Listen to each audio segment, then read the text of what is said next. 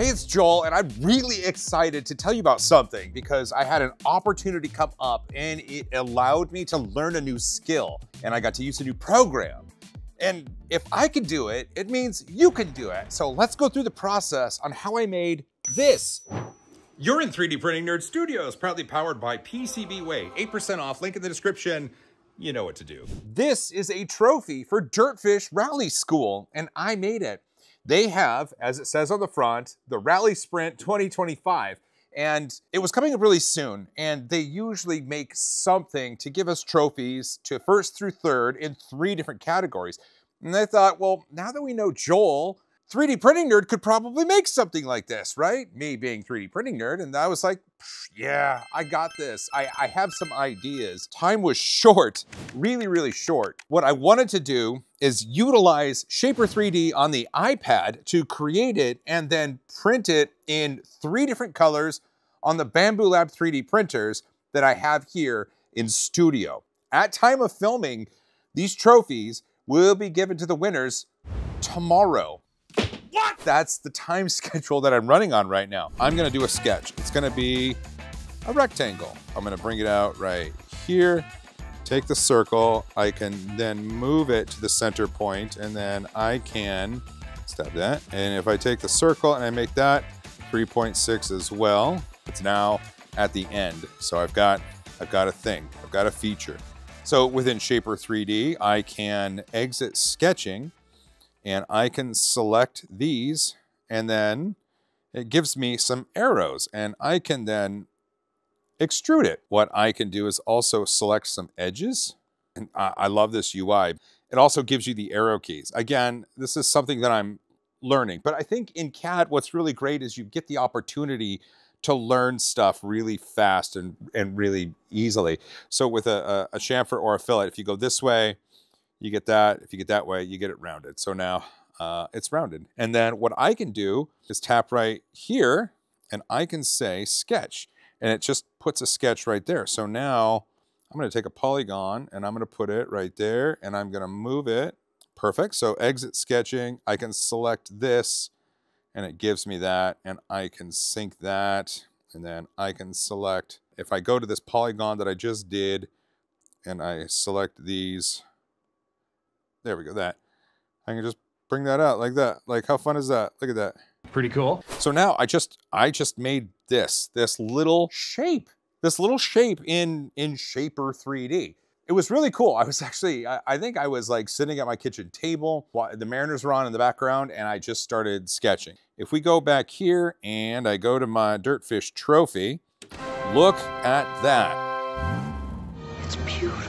Using Shaper 3D, I was able to put the text on this, and I can put it on a surface. Well, here, let's go and take a look at that sketch. Look at that. That is the sketch. My goal was for everything to exist on the build platform and then to build its way up. And that's why you see this place right here is set back, and this exists back here. All of the features were built to be able to be built from the build platform. I didn't want to use any support. You know, that's some forward thinking, right? In CAD, you can make your designs so you don't have to use support.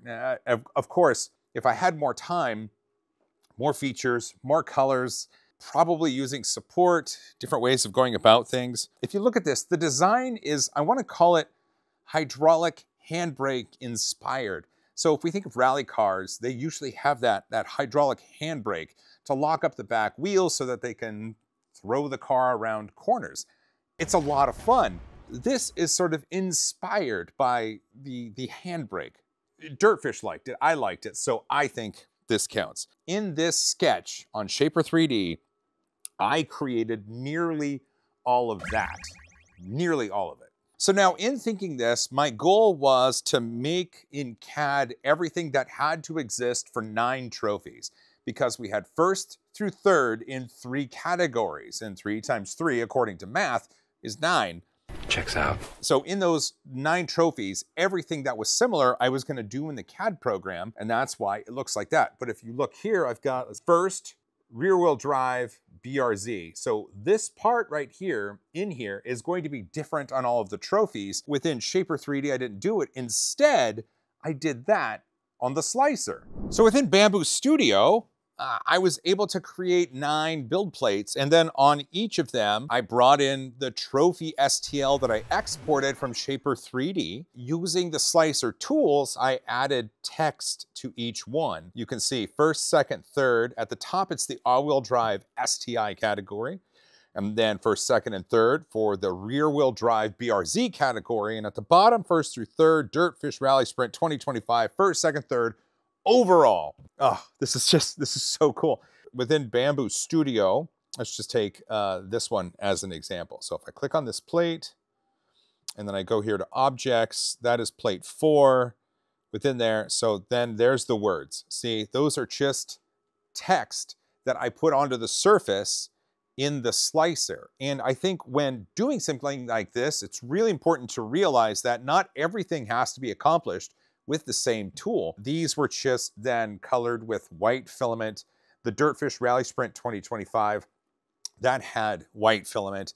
The base was a black filament, and then the handbrake inspired decoration on the trophy, as well as the circle mount for the text of what place and category. That was in a gray or silver filament. And I just used what I had around because that's what we had to do. I sent this to the 4 Bamboo Lab X1 carbons that I have. And then I was like, I'm running out of time. So I also utilized the H2D behind me. I utilized the P2S as well. Even the new H2C with the Vortec, I was able to use that from Bamboo Lab because why not? I just wanted to use something that was multi-material. All of the Prusa XLs were busy on a different project, so this is a bamboo-only project. It was PLA, but whatever I could find. I used Prusament, I used Polymaker, I used eSun, I used Bamboo Lab filament. Again, I just went and found anything I could. So there are 9 in total. Let me get these out because there was an issue, and I got to learn from it, but take a look at the other trophies. Let me go get them.